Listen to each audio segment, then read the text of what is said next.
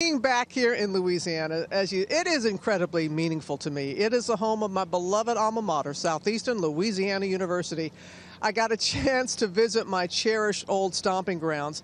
The school was hit hard by Ida, but in the traditional lion up mentality, they are not letting anything stop SLU and the surrounding community of Hammond, America.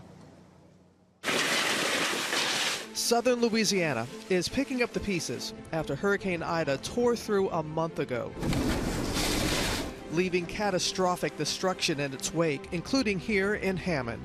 Mr. Mayor, tell us, 30 days later, what's the situation here in Hammond? We're still struggling. The most important thing, I think, for many people is getting electricity back. When you see something like this, a tree that looks predominantly healthy, being uprooted, our police officers had their own chainsaws and they were clearing streets. But citizens came out. It was just incredible to see that. It was a challenge. Neighbors helping neighbors. It's an incredible thing. Line up. Line up. It's that spirit. I mean that. It's a wonderful community. As you've seen, there are some people that are okay, but there are a lot of people that are displaced and a lot of people living in homes that they shouldn't have to be living in.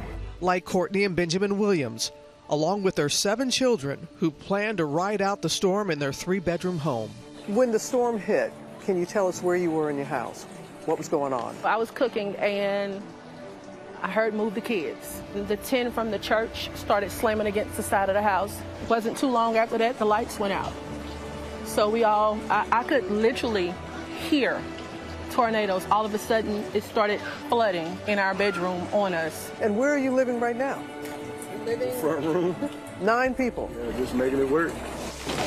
Now, rebuilders from the Fuller Center are lending a helping hand to support the Williams on the road to recovery.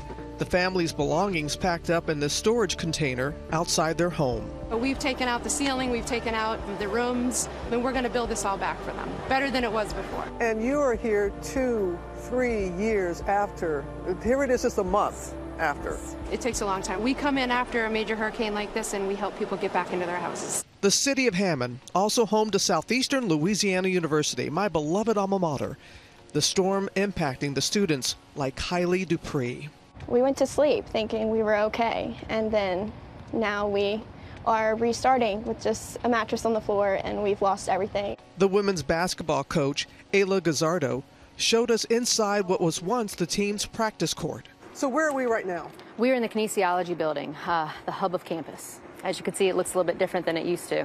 What has it been like on campus when you see this type of destruction?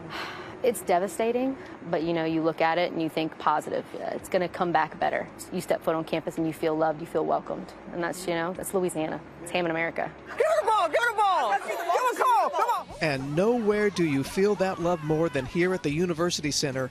The older I get, the better I was. Home of the Lions, a place I know quite well. So how has it made you stronger? As a team, I would say it made us appreciate the time. You know, every day is a day that we have to take advantage of it. We didn't know when we were coming back to campus, but we knew we needed to get out in the community. We were cutting up branches, moving them, hauling them to the road, passing out food, water, different types of things like that. If we can't play ball, we're going to do something to better ourselves in our community. Yeah. Line up! Well, hey there, GMA fans. Robin Roberts here. Thanks for checking out our YouTube channel. Lots of great stuff here. So go on, click the subscribe button right over here to get more of awesome videos and content from GMA every day, anytime. We thank you for watching, and we'll see you in the morning on GMA.